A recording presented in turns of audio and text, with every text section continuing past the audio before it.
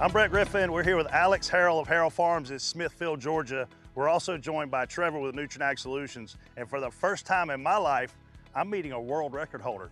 Alex, tell us about the history of this farm.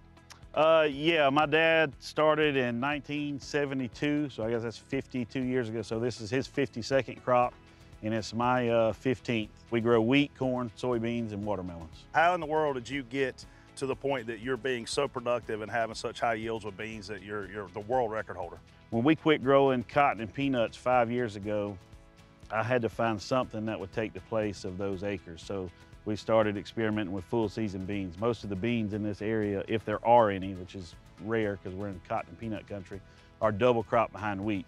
So hardly any full season, and I wanted to see if we could make 100 bushel full season beans. We took what we learned on the high yielding corn side and we kind of bred it over into the soybean side and grew from there. So we made 100 pretty quick and then got to 200 last year. Wow. Are you going to break it again? It's all based off of emergence and singulation, so we won't know that until after they come up next year. Are there any secrets that you're willing to share? No, there's no secrets at all. It's like baking a cake. If it takes 20 ingredients to make this cake, you know, you could probably take 10 of them and still have a cake at the end of the day, but it's not going to be as good as if you had everything in the right ration and the right order.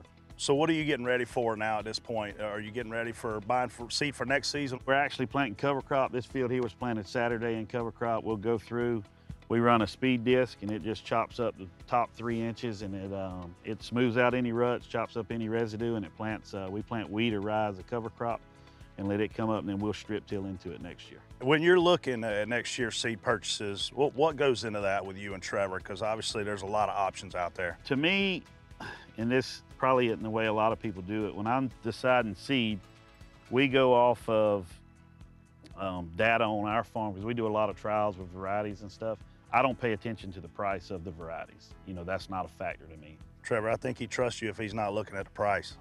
He does. He'll shoot me what he's looking at doing and all that, and we just try to make sure logistically that it's there on time when he's ready to put it in the ground. What's it like working with a grower that does his own research versus some that maybe don't do as much?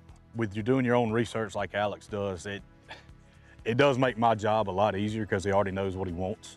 You know, he just says, hey, here it is. Can you get it?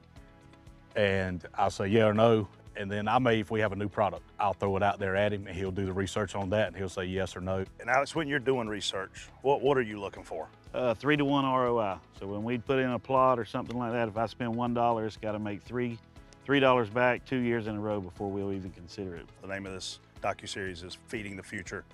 Trevor, what does Feeding the Future together mean to you? It's the American farmer, man. If we don't have them, we don't have anything. You know, they're the backbone of our country.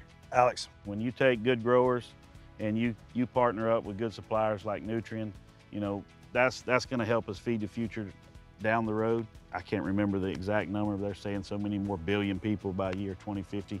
So, and we're losing land every day to solar panels or windmills or development or whatever it is. So our yield per acre has got to go up. Do you feel any pressure on everything you just said?